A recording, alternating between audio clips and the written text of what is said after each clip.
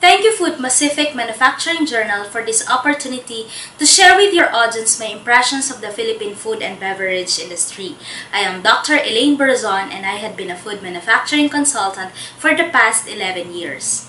According to the Philippine Statistics Authority, the growth rate of exports for processed food and beverage is 14.6% from 2016 to 2017. The local food and beverage industry, specifically the small and medium enterprises, still has a lot to improve in terms of quality and safety in order to become more competitive and be able to enter the international market.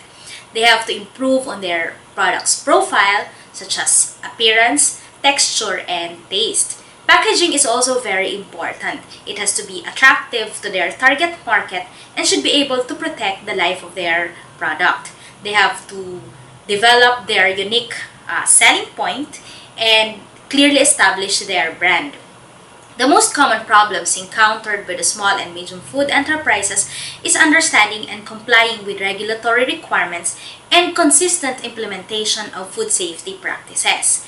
Consistent implementation of food safety practices by the company's employees would need an understanding of the principles of food safety, continuous training, and employee commitment.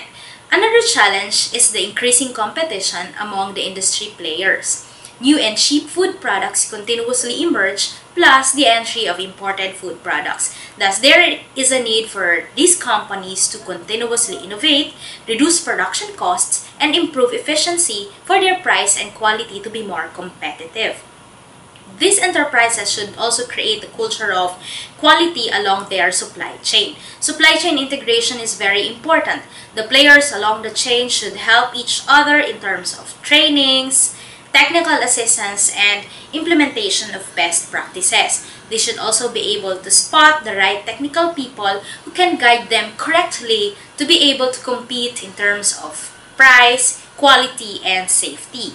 Second, they have to effectively and efficiently produce goods according to safety and quality standards. These can be achieved by managing and tracking non-conformances, managing risks along the supply chain, training and professionalization of employees, enforcing standardized procedures, monitoring critical processes, and ensuring compliance with government regulation and standards.